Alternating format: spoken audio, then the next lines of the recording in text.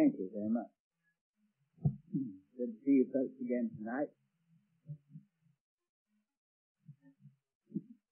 Hope you've got your Bibles and your fingers well lit.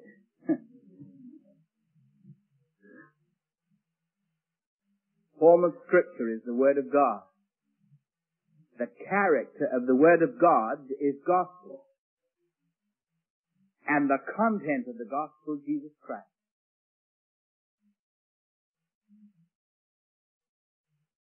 So no matter where we turn in the Bible, from Genesis to the Revelation, we may anticipate that the Holy Spirit, whose gracious ministry it is to be our teacher, will focus our attention upon the person of the Lord Jesus.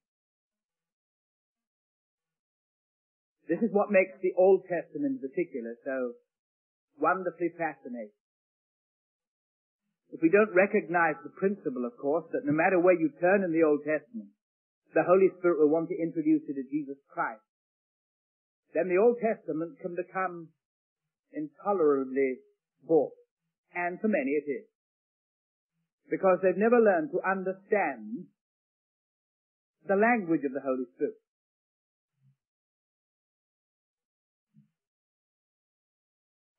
In this part of God's Word that foreshadowed the birth and life and death and resurrection of the Lord Jesus, the Holy Spirit has been at great pains to give us some magnificent illustrations charged with spiritual significance.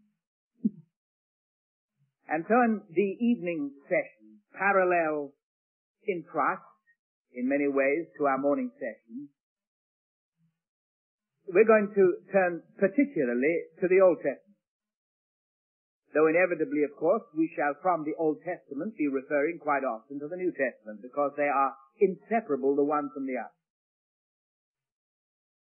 But by way of introduction tonight, would you turn with me to the first book of Chronicles and the 13th chapter. 1 Chronicles and chapter 13. Now, very often, in order to understand what God has to say to us through the pages of the Old Testament, we need to do quite a bit of research, quite a bit of donkey work. And it isn't always initially obvious what God is getting at, especially for those who are unfamiliar with the pages of the Old Testament and unfamiliar with the way in which the Holy Spirit unfolds spiritual truth. And if you are unfamiliar a bit with the Old Testament scriptures, then just keep listening. And although at first you may be a little bit confused, I'm quite accustomed to that. Just come again and I'll confuse you more. But then as you begin to accumulate facts, as you begin to sort of take a good long look and see it panoramically laid out before you, it'll suddenly perk, it'll suddenly click. And I believe that the Old Testament will become as exciting to you as it may already be, as it is to me. In the 13th chapter, 1 Chronicles, and the first verse, David consulted with the captains of thousands and hundreds, and with every leader. And David said unto all the congregation of Israel, if it seem good unto you, and that it be of the Lord our God, let us send abroad unto our brethren everywhere that are left in all the land of Israel, and with them also to the priests and to the Levites which are in their cities and their suburbs, that they may gather themselves unto us. And let us bring again the ark of our God to us. For we inquired not at it in the days of Saul. And all the congregation said that they would do so. For the thing was right in the eyes of all the people.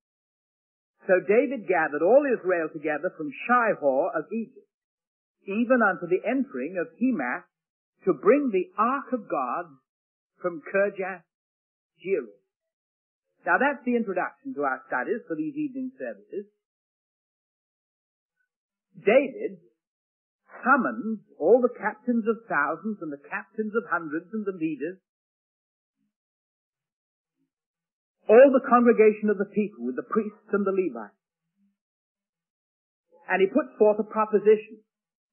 He says, let us bring again the ark of our God to us. And all the congregation said, we'll do it. For the thing was right in the eyes of all the people. So the theme is going to be how to get the ark back to where it belongs.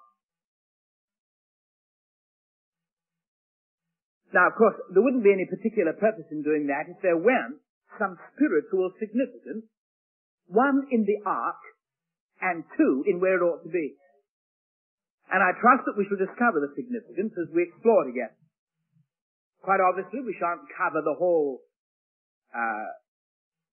progressive enterprise in this one evening.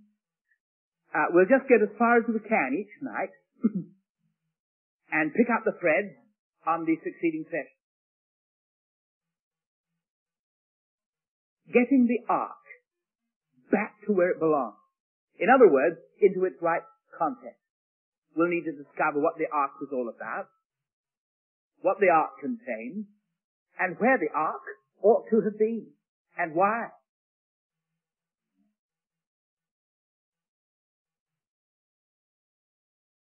We've also got to discover why it wasn't where it ought to have been. Why was it necessary to get it back? What had happened to it? Well, let's have a look and find out.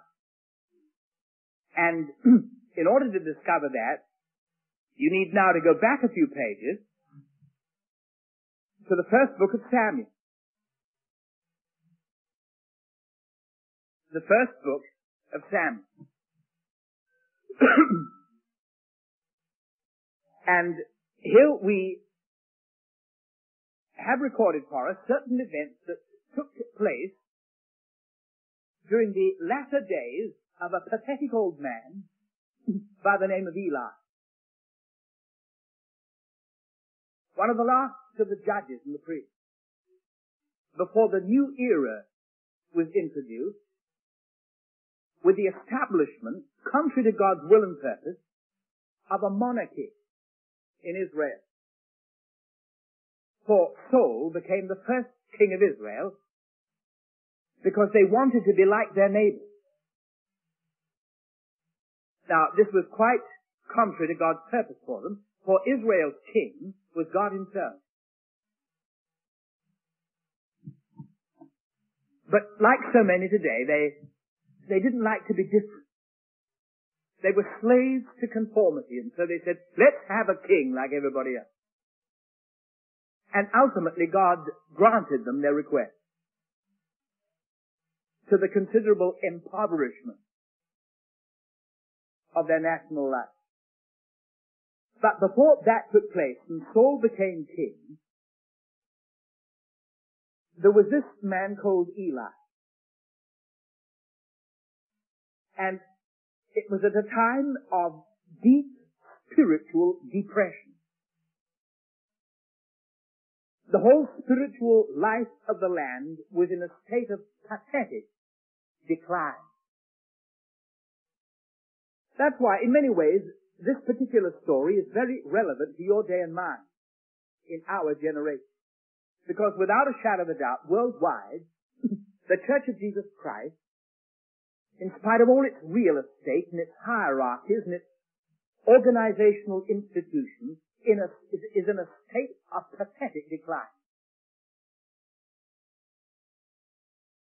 For one thing, when the church ceases to be a virile, dynamic force, bursting with the light of God himself, when the church has become institutionalized and everything has become respected,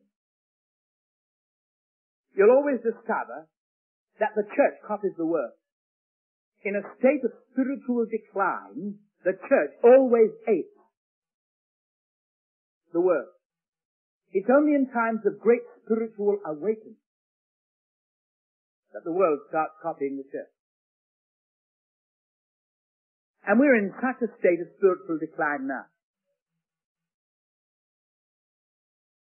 where every kind of device is adopted by the church, which is characteristic of the world, in order to capture the world's attention.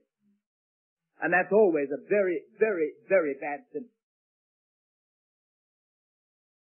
And we'll see that this also was characteristic of this particular day and generation, which we shall be discussing together as recorded here in these pages. In the 3rd chapter of the 1st book of Samuel, it says that the child Samuel ministered unto the Lord before Eli. And the word of the Lord was precious in those days. There was no open vision. Now, don't misunderstand what's being said there. It doesn't mean to say that they had a very high regard for the Bible and they treasured it greatly. It doesn't mean that at all. You might imagine that it means that. You know, the word of the Lord was precious. No, it simply means that the word of the Lord was so seldom heard that it was a rarity. That's what it means. It was a rarity. To hear the word of God expounded was a very infrequent occasion. The word of the Lord was precious. The Bible, by and large, was a thoroughly neglected book. There was religion, but there was almost no revelation. The word of the Lord was precious in those days, and there was no open vision. And Samuel was brought up in this particular context. He was only a youngster. I suppose he might have been about 12 years of age, perhaps at this particular time. And he was quite unconverted. It says in the 7th verse of this particular chapter, now Samuel did not yet know the Lord. Neither was the word of the Lord yet revealed unto him. In spite of the fact that he ministered to Eli, that he helped him in the service of the temple, he wasn't converted. And it would appear that Eli couldn't have cared less whether he was or whether he wasn't. Because, you see, the situation spiritually was in such a state of decline and bankruptcy that so long as everybody went through the motions, nobody really cared whether there was any vital relationship between the individual and God himself. The whole thing has been rigidified. The whole thing has been reduced to a process, to a procedure, to a religious externalistic practice. That's all. There was no spiritual content whatever. It came to pass at the time when Eli was laid down in his place and his eyes began to wax dim that he could not see, and ere the lamp of God went out in the temple of the Lord. Ere the lamp of God went out. Now, in point of fact, the lamp of God should never have gone out. But you see,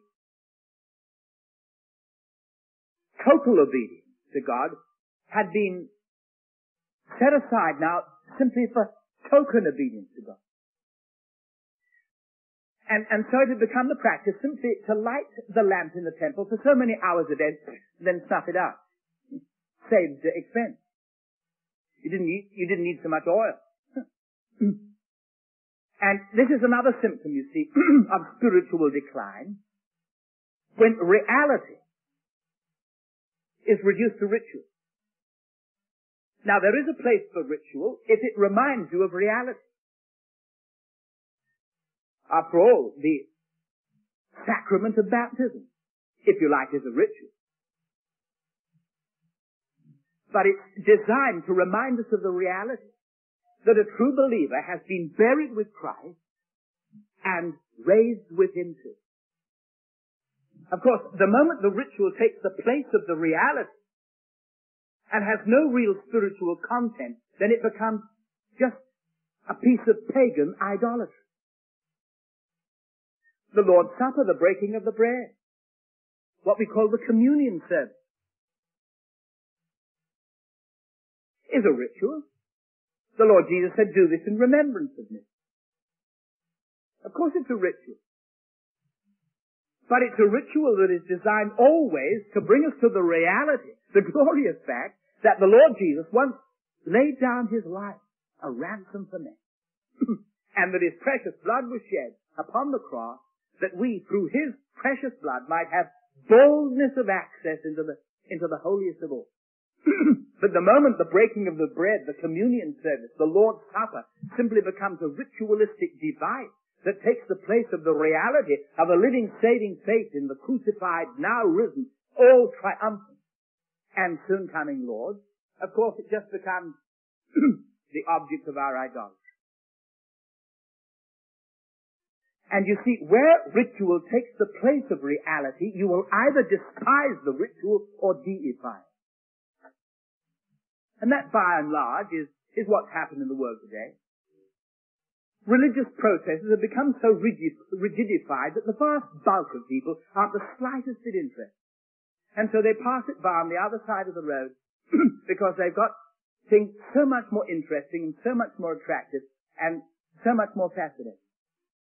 But those who are religiously inclined, you see, if there's no reality beyond the ritual, then they will fight for their ritual, because if you take away their ritual, they've neither ritual nor reality.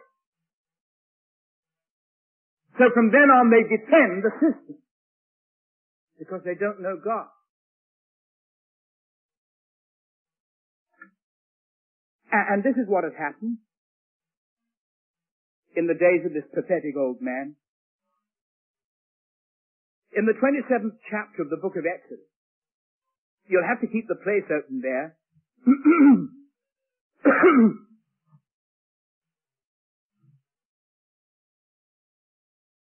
And the 20th verse. God's instructions were very clear. Exodus 27 verse 20, thou shalt command the children of Israel that they bring thee pure oil, olive, beaten for the light, to cause the lamp to burn always. It was a lamp that was never to go out.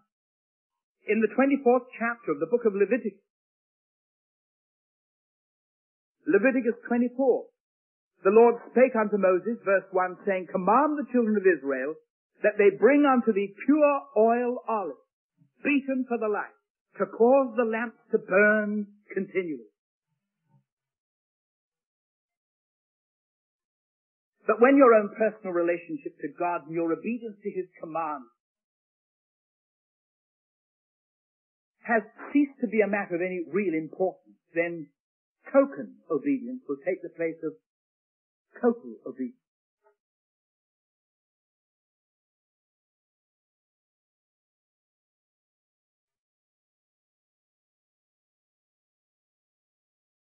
How would you characterize your personal relationship to the Lord Jesus tonight? How would you characterize your practice of what you may describe as the Christian faith? Token or total?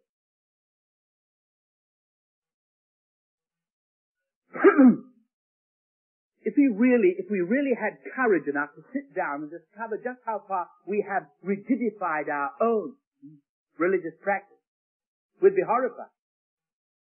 That's why we don't take time enough to sit down and do it. You see, the church has been reduced to a building. Isn't that right? When you give somebody instructions, you say, you go down the road and you'll see a church on the right. Pass the church and take the second on the left until you come to another church on the left. What a crazy idea. Is that a church? Is the church made of bricks and mortar?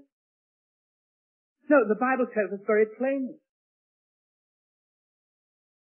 that those who claim redemption through the blood of the Lord Jesus and indwelt by his Holy Spirit are thereby baptized as individual members in particular of the body corporate of which he is the head, and his presence through the Holy Spirit is the life content, so that every boy, girl, man or woman who is genuinely converted becomes a member of the Church of Jesus Christ.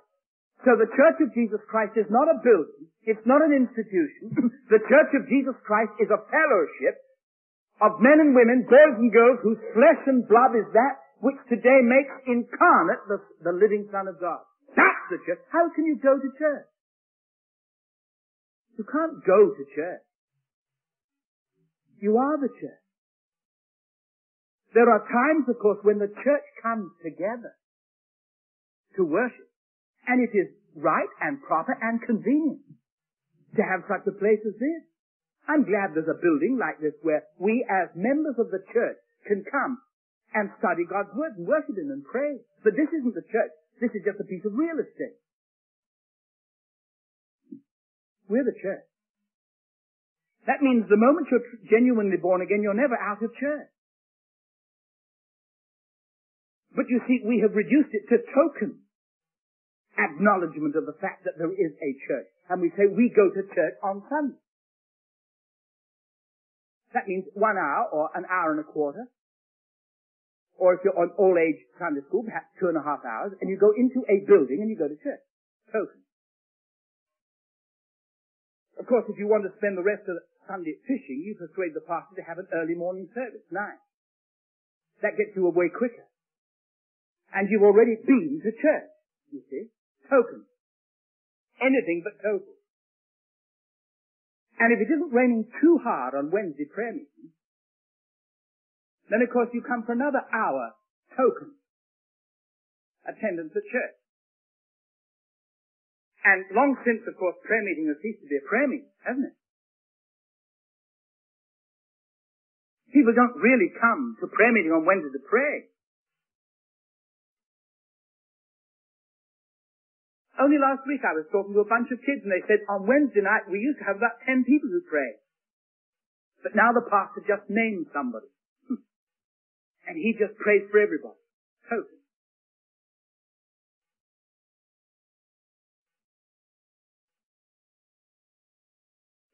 I had dinner with a pastor of the church, a large church. It has about 3,000 on the Sunday morning service. And I said, supposing you were to get up next Sunday, and with all the enthusiasm, with all the urgency, all the seriousness that you could muster, you were to say to your people, who are members of your congregation, there will be a meeting on Tuesday night of this church congregation, which is absolutely vital to its continuance and to its spiritual well-being and to its proper function. And as your pastor, I plead with you with all the urgency and all the seriousness that I can possibly muster, that every single one of you be there. It is absolutely imperative to the future of this church community. I said, when you've done that, how many would you expect out of your 3,000? He said 200 or 300. And I know he's right. Because you see, for the last 37 years, I've been traveling from one church to another. Of every denomination, all parts of the world, and the 5 continents of the earth. And I know, quite frankly, I know that when I preach to a congregation on Sunday, I can say goodbye to 90% of it.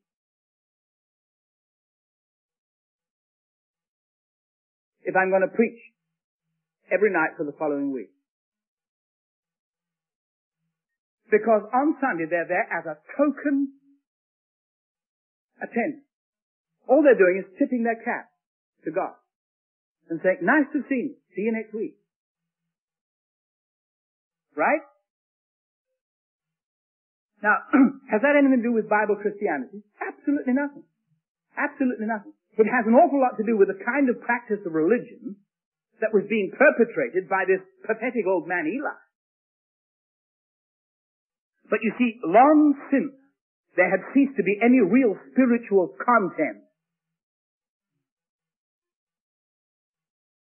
to the performance in which they were all engaged.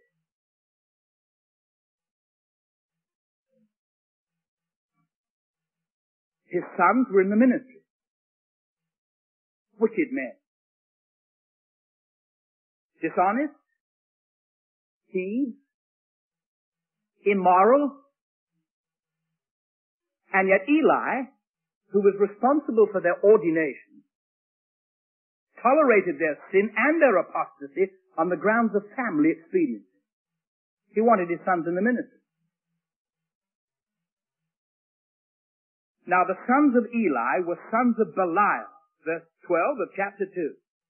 They knew not the Lord, And Eli knew perfectly well they didn't know the Lord. But he allowed them to minister. And in times of great spiritual depression, you see, as to whether or not a man has a personal relationship to the Lord Jesus, as to whether he's genuinely converted, as to whether he's been cleansed in the shed blood of Christ, as to whether he's really regenerate, as to whether really the life of God has been imparted to his redeemed humanity so that he can live day by day in the unction and power of God the Holy Spirit, whether or not he really believes the Bible, whether or not he's really going to proclaim its message with an authority that derives from an unshatterable conviction that it's thus saith the Lord, is today a matter of total indifference. So long as we can keep the institution going. Now, this was the situation at this particular time. And ere the lamp of God went out in the temple of the Lord, where the ark of God was, Samuel was laid down to sleep. And the Lord called Samuel. And Samuel said, "Here I am," and ran to Eli. See, God spoke. But he answered Eli. Why? Well, very simple. You see, nobody in the temple ever expected to hear anything but the voice of man. And the preacher, quite frankly, never expected anybody to hear the voice of God.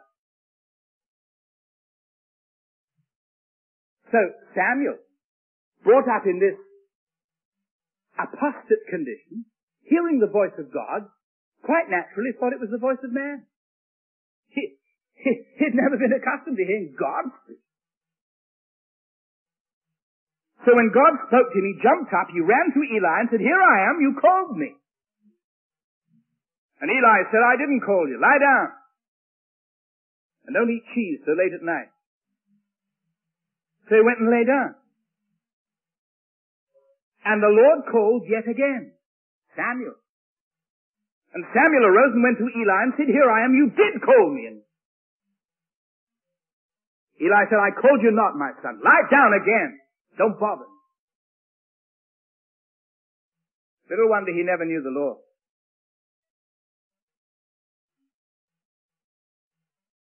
Are you Sunday school teachers?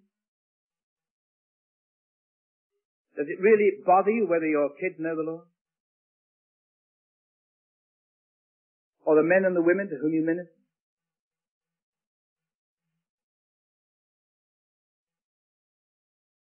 If you're a Sunday school teacher, how long does it take you to prepare your lesson?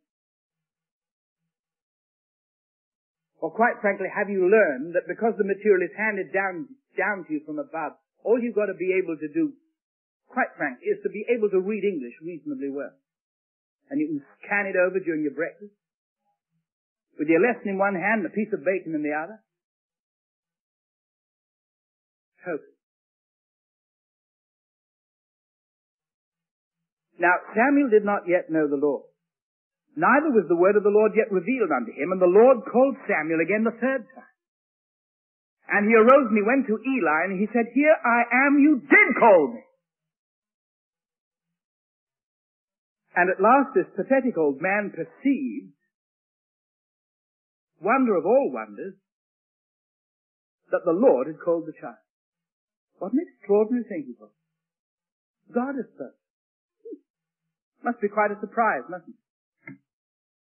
Under these lamentable conditions.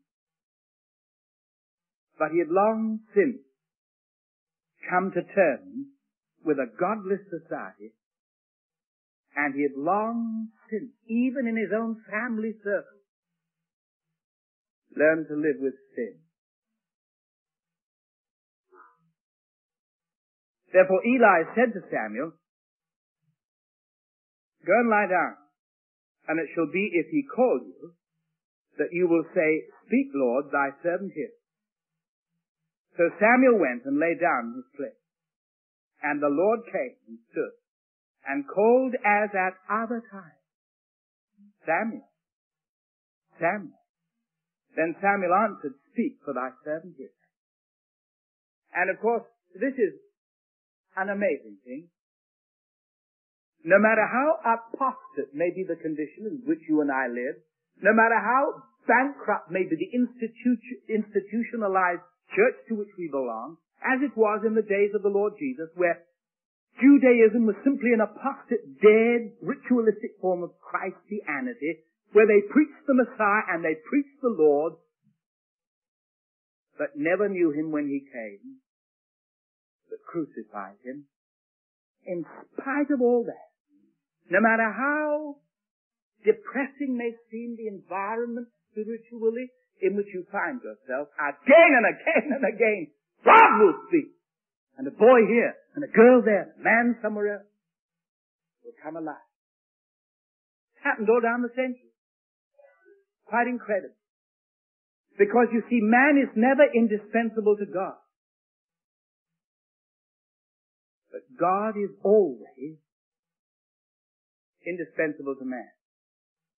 It simply means that it is, as in the case of Judaism, an apostate form of Christianity. Those to whom had been entrusted the very oracles of God, if it becomes totally apostate, then God bypasses it.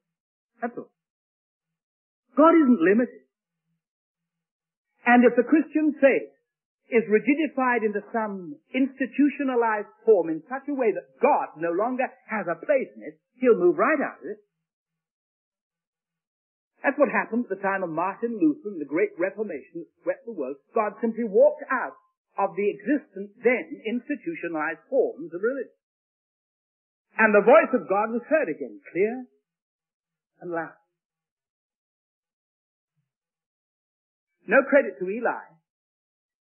Eli was so insensitive to the promptings of the Holy Spirit when Hannah, the mother of Samuel, came because she had never borne a son, and poured out her soul to God. She was in bitterness of soul. Chapter 1 and verse 10. Prayed to the Lord and wept sore, and vowed a vow and said, O Lord of hosts, if thou wilt indeed look on the affliction of thine handmaid and remember me and not forget thine handmaid, but will give unto thine handmaid a man-child, then I will give him unto the Lord all the days of his life. There shall no razor come upon his head. And it came to pass, as she continued praying before the Lord, that Eli marked her mouth. Now Hannah, she spake in her heart, only her lips moved, but her voice was not heard. Therefore Eli thought she had been drunken. And Eli said to her, How long wilt thou be drunken? Put away thy wine from thee. So insensitive that she thought a woman crying out from the bitterness of her soul to a living God was nothing more nor less than a drunken sot. Hannah answered and said, No more, Lord. I am a woman of a sorrowful spirit. I have drunk neither wine nor strong drink, but I poured out my soul before the Lord. Wherefore it came to pass, verse 20, when the time was come about after Hannah had conceived, that she bare a son, and she called his name Samuel, saying, Behold, I have asked him of the Lord. And in the discharge of her vow, she brought him to the house of God. For this child I prayed, she said, verse 27. And the Lord hath given me my petition which I asked of him. Therefore also have I lent him to the Lord. As long as he liveth, he shall be lent to the Lord.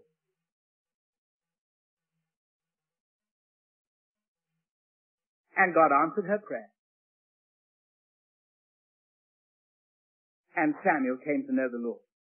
Samuel grew, we're told in verse 19 of chapter 3. And the Lord was with him, and did let none of his words fall to the ground. And all Israel, from Dan even to Beersheba, knew that Samuel was established to be a prophet of the Lord. And the Lord appeared again in Shiloh, for the Lord revealed himself to Samuel in Shiloh by the word of the Lord. So you see, side by side with the appalling apostasy and the degradation of the priesthood and the scarcity of the word of God and the indifference of those upon whom should have rested the spiritual responsibility to minister life, God was laying his hand upon a young boy and preparing for his service. And the word of Samuel came to all Israel, chapter 4 and verse 1. Now Israel went out against the Philistines to battle, and they pitched beside Ebenezer, and the Philistines pitched in Aphek. And the Philistines put themselves in array against Israel, and when they joined battle, Israel was smitten before the Philistines. And they slew of the army in the field about 4,000 men. And when the people were come into the camp, the elders of Israel said, Wherefore hath the Lord smitten us today before the Philistines? Let us fetch the ark of the covenant of the Lord out of Shiloh unto us, that when it cometh among us, it may save us out of the hand of our enemies. Crushed by their foes upon the field of battle, as a last resort, like so many, they turned to religion. And they said, let's go and get the ark, let's get it and bring it, and it will help us. And so they went to Shiloh, to the temple, and they took the ark out of the temple, so that it might save. So the ark was wrenched out of its content.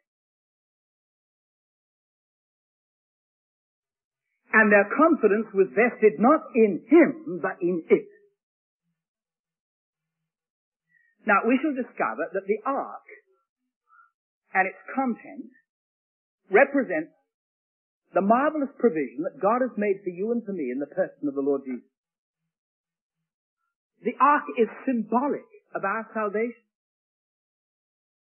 In a sense, comprehended in the contents of the ark are the doctrines of the Christian faith.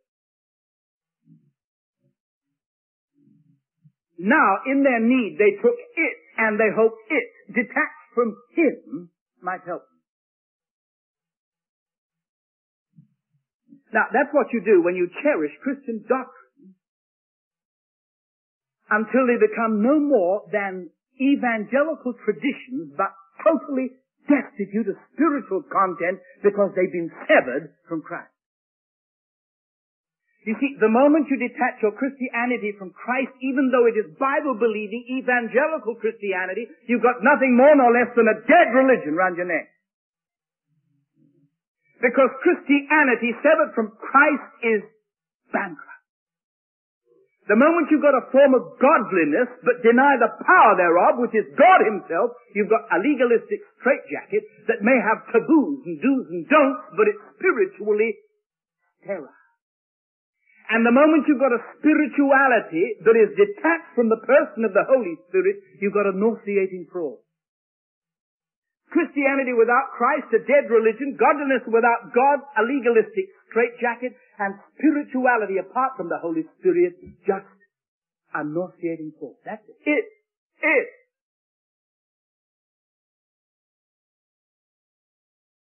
If you've got a theology, you see, which is less than a theocracy,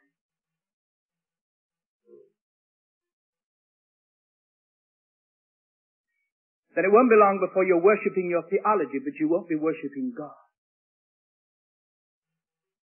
When your dogma is less than deity, when your creed is less than Christ, when your religion is less than regeneration, then you've got it in the camp. And it will do as much for you today as it did for them then.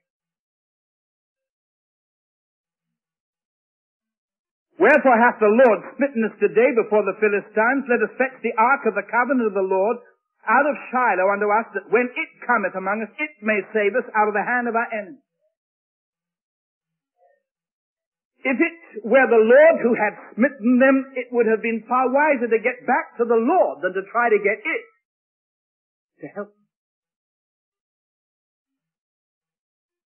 So the people sent to Shiloh, that they might bring from thence the ark of the covenant of the Lord of hosts, which dwelleth between the cherubim, and the two sons of Eli, those wicked, evil men, Hophni and Phinehas, were there with the ark of the covenant of God. And when the ark of the covenant of the Lord came into the camp, all Israel shouted with a great shout so that the earth rang again.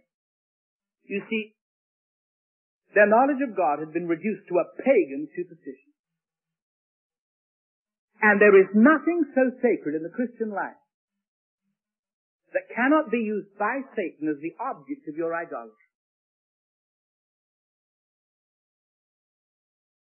And when the Philistines heard the noise of the shout, they said, "What meaneth the noise of the great shout in the camp of the Hebrews?" And they understood that the ark of the Lord was come into the camp. And the Philistines were afraid, for they said, "God is come into the camp." And they said, "Woe unto us, for there hath not been such a thing heretofore." The enemies of Israel, in their ignorance, knew more than the people of God. They knew enough to identify it with Him. The people of God had detached it from Him. Woe unto us! Who shall deliver us out of the hand of these mighty gods? These are the gods that smote the Egyptians with all the plagues in the wilderness. Be strong, quit you like men, you Philistines, that you be not servants to the Hebrews, as they have been to you. Quit you yourselves like men and fight! This, for the Philistines, was a crisis. To them, it represented Him. It represented the one who had delivered them marvelously out of the hand of the Egyptians. It represented to them the one who had marvelously led them through the Red Sea. It represented to them the one who had marvelously led them into the land of Canaan and chased their enemies from before their face. Not to the children of Israel. All they had was it. And God refuses to honor it detached from Him. And I don't care how sacred it may be, the thing that has become the object of your idolatry. It may even be your Bible. It may be soul winning. It may be missions. It may be your church. It may be your denomination. Detached from Christ, it's bankrupt. And God will refuse to honor it. Because God has chosen only to honor His Son, to whom He has given the name which is above every name. He hath highly exalted Him, that only at the name of Jesus every knee should bow, and every tongue confess that Jesus Christ is Lord. And if, however unwittingly, you have substituted your churchmanship, or whatever denomination it may be, for Christ, God will not honor it. If, no matter how unwittingly, you have substituted your service to Jesus Christ Himself, God will not honor it. He refuses to honor it when it has been detached from Him, out of context. By and large, God isn't particularly interested nor impressed with our activity. He is very deeply concerned about our attitude. It's not our religion that God is concerned about, but our relationship. What role does the Lord Jesus actually play in your life?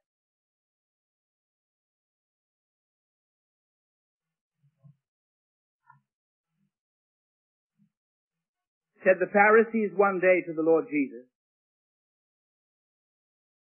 "When will the kingdom of God come?" And they were thinking of it. He answered and said, "The kingdom of God cometh not with observation." It doesn't come with outward show. It can't be defined in terms of a human organization or an ecclesiastical hierarchy or blocks of real estate. You won't determine by the vestments that men may wear nor the processions in which they may take part. The kingdom of God does not come with observation, neither shall they say, "Lo, there it is," or "Here it is." Behold, the kingdom of God is within you.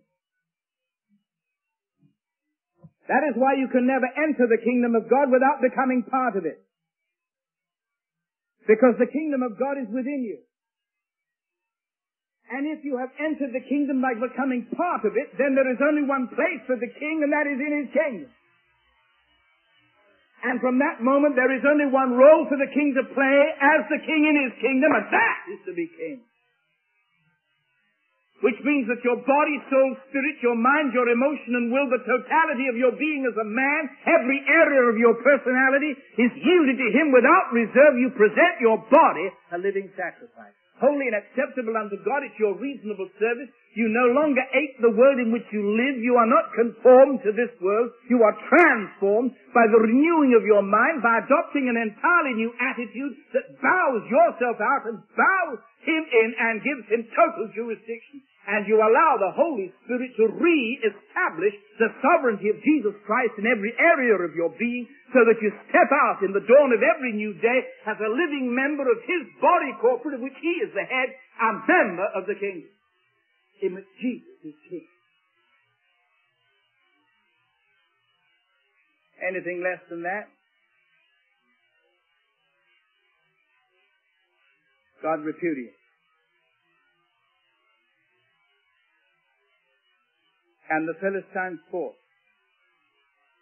and Israel was smitten, and they fled, every man into his tent. And there was a very great slaughter, for there fell of Israel, and the ark of God, that God refused to honor in the midst of his own people, detached from him, was taken, captured by the enemies of God, fell into the hands of the Philistines. And the two sons of Eli, Hophni and Phinehas, were slain.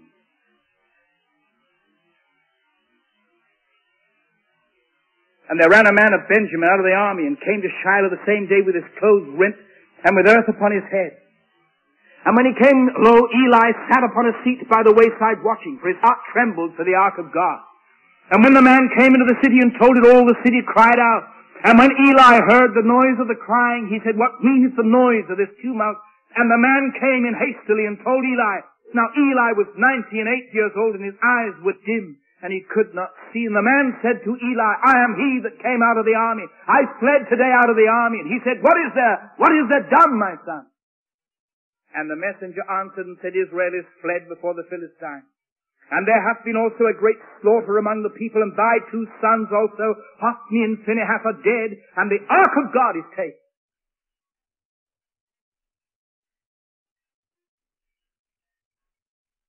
And this pathetic old man fell back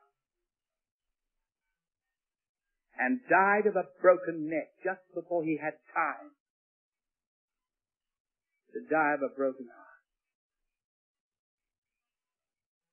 Came to pass, when he made mention of the ark of God, that he fell from off the seat backward by the side of the gate, and his neck brake, and he died. For he was an old man and heavy, and he had judged Israel 40 years. And his daughter-in-law, Phinehas' wife, was with child, 21, and she named the child Ishabah, which means the glory is departed from Israel, because the ark of God was taken, and because of her father-in-law and her husband. And she said, the glory is departed from Israel, for the ark of God is taken. The glory is departed.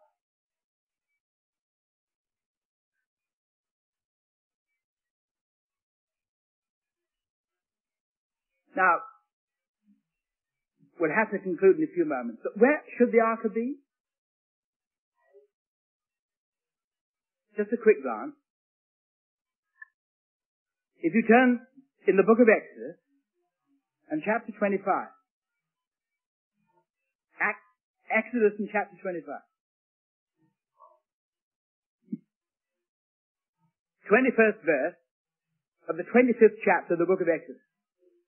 And thou shalt put the mercy seat above upon the ark, and in the ark thou shalt put the testimony that I shall give thee. God gave specific instructions as to what was to be the content of the ark. And there I will meet with thee, and I will commune with thee from above the mercy seat, from between the two cherubim, which are upon the ark of the testimony of all things, which I will give thee in commandment unto the children of Israel. In the place where the ark was to be put, God said, I'll meet with thee. There I will commune with thee. Chapter 26. Exodus 26:33, thou shalt hang up the veil under the taches, that thou mayest bring in thither within the veil the ark of the testament. And the veil shall divide unto you between the holy place and the most holy. And thou shalt put the mercy seat upon the ark of the testimony in the most holy place. The holiest of all. That was to be separated from the holy place by the veil. That veil which was never to be rent until the day that Jesus Christ shed his blood, rose again from the dead, and the veil of the temple was rent from bottom to top, that there might be boldness of access into the very presence of a holy God, all who would come by the blood of Jesus. The holiest of all. That symbolized the very presence of the living God. That's where the ark is. And upon it the mercy seat.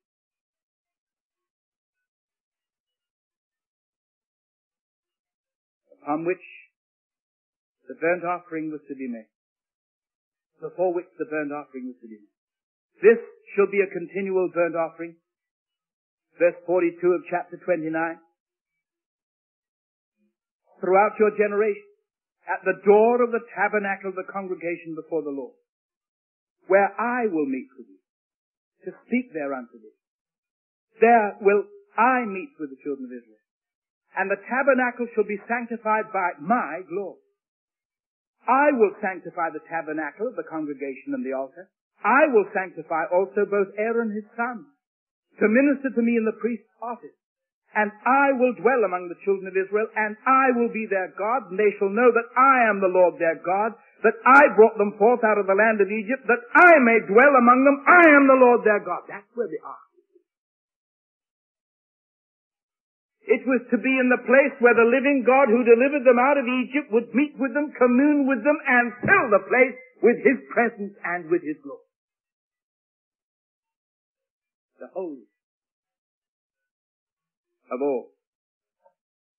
Thou shalt put it before the veil, verse 6 of chapter 30.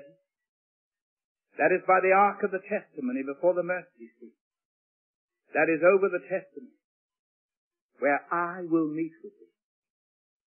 You see, the place for the ark was to be inseparable from the place where God would meet with thee. It was not the ark in itself that was important, but the one of whose mercy and whose provision for guilty sinners it was to speak. In the 16th chapter of the book of Leviticus, in chapter 16, the next book in the Bible, the Lord spake unto Moses after the death of the two sons of Aaron when they offered before the Lord and died. And the Lord said unto Moses, speak unto Aaron thy brother, that he come not at all times into the holy place within the veil before the mercy seat, which is upon the ark, that he die not. For I will appear in the cloud upon the mercy seat. Thus shall Aaron come into the holy place with a young bullock for a sin offering and a ram for a burnt offering.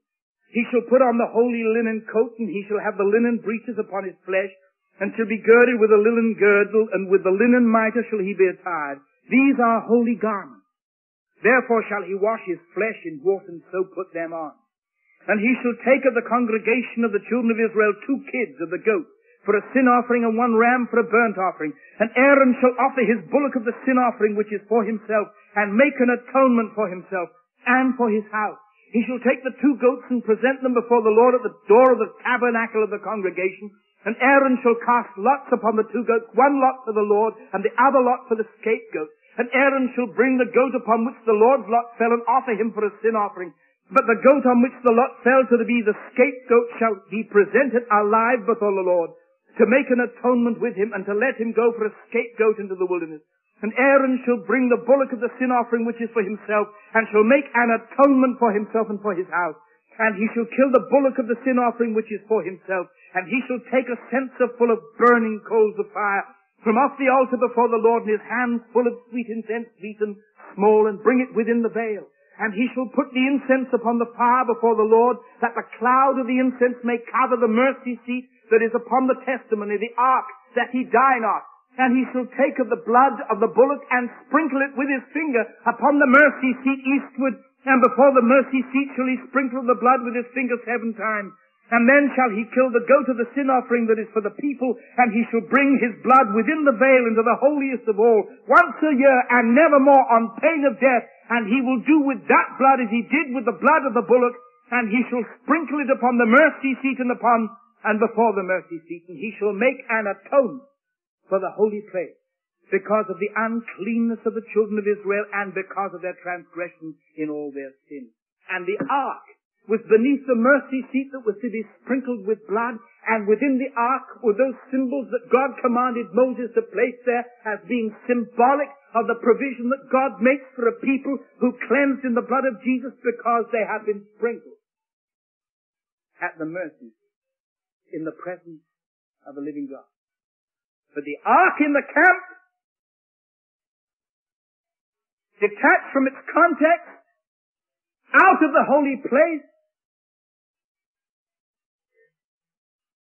no blood, no mercy seat.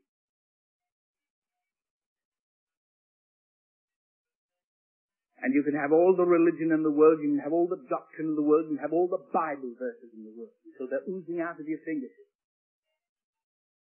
But if they are detached from the person of the Lord Jesus as the only one who is the living Word, brings to finality the written Word. There's no blood,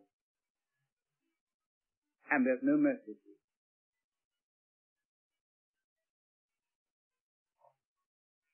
And the ark fell into the hands of the Philistines. And though God refused to honor it in the midst of his own people,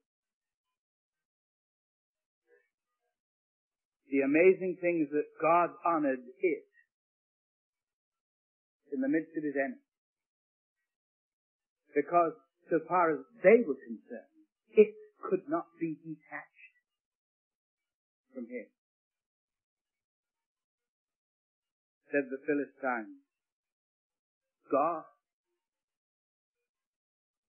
is coming to the camp. For the Philistines took the ark of God, and they brought it from Ebenezer into Ashdod.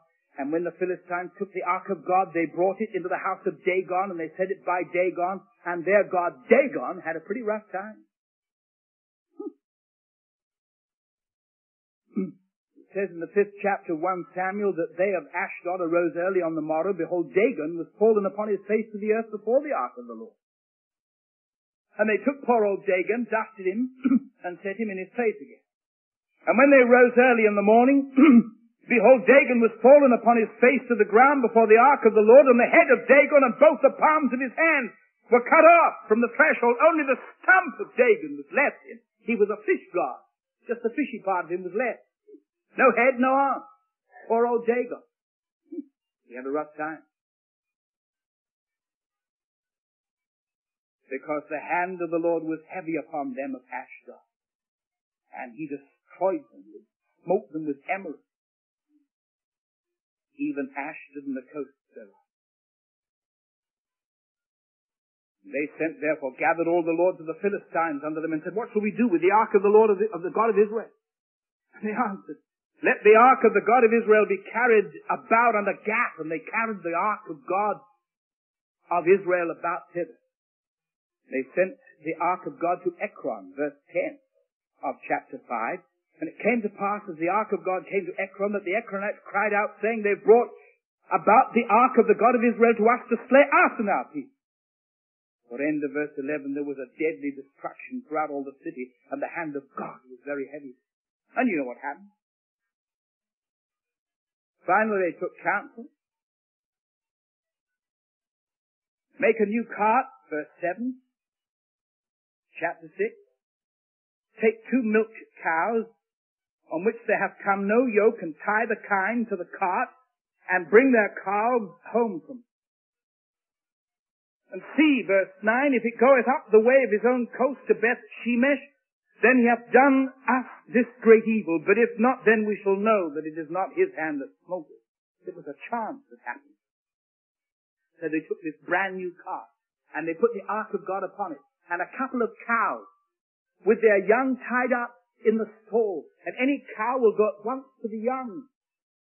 But instead, those 2 cows took the straight way to the way of Beth Shemesh, verse 12. And they went along the highway, lowing as they went, and they turned not aside to the right or to the left. And the cart came to the field of Joshua, a Bethshemesh. And the Levites took down the ark, verse 15, of the Lord, and the coffer that was within. And they looked inside and touched it. And God smote the men of Beth Shemesh, verse 19, because they looked into the ark of the Lord. He smote of the people 50,000 and 310 men, and the people lamented because the Lord had smitten many of the people with a great slaughter. And the men of Beth Shemesh said, who is able to stand before this holy Lord? This God. And to whom shall he go up? And they sent messengers to the inhabitants of Kirjath Jearim, saying, the Philistines have brought again the ark of the Lord. Come you down and fetch it up. And the men of Kirjath Jearim came and fetched up the ark of the Lord. And he brought it into the house of Abinadab. And it came to pass, verse 2 of chapter 7, while the ark abode in Kirjath Jearim, that the time was long, 20 years. And all the house of Israel lamented after the Lord. And during this period, King Saul ruled in Israel until, failing to take his own life, he was murdered by an Amalekite. And David, the better neighbor than he, was placed upon the throne of Israel, who sought Israel's good and that spiritual awakening that would get the ark back into its right place and God back into the hearts of his people.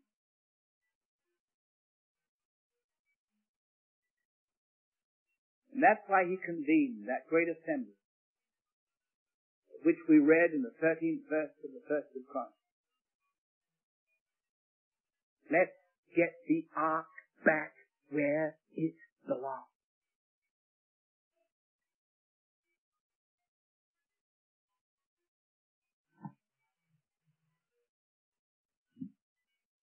We've got our doctrine within our evangelical constituencies. We profess to be defenders of the faith. We can talk about justification by faith. We can talk about the need for a spiritual new birth. We can insist upon believers' baptism. We can repudiate the liberalism of those who have departed from the authority of Scripture, but I'll tell you something.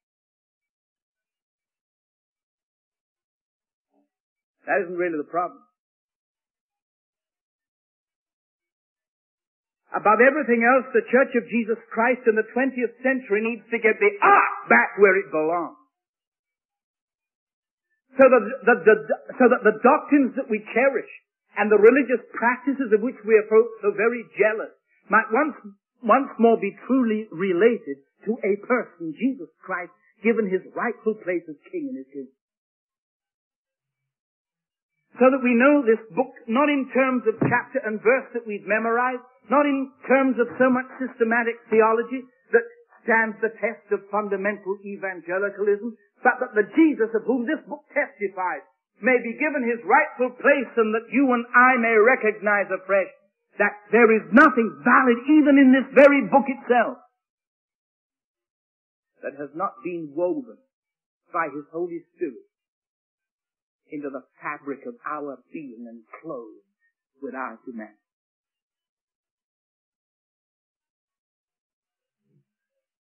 We've got to get the ark with all its legitimate content back where it belongs. The place where God himself meets his people and whose presence fills the temple with his glory. And know ye not that your bodies are the temple of the living God? And to get the ark back where it belongs simply means to get Jesus Christ back where he belongs. Sanctified as Lord in your heart and mind, so that we can say, to me to live is Christ, because the form of Scripture is the Word of God, and the character of the Word of God is God. But the only legitimate content of that gospel is Jesus Christ. So to me to live is Christ.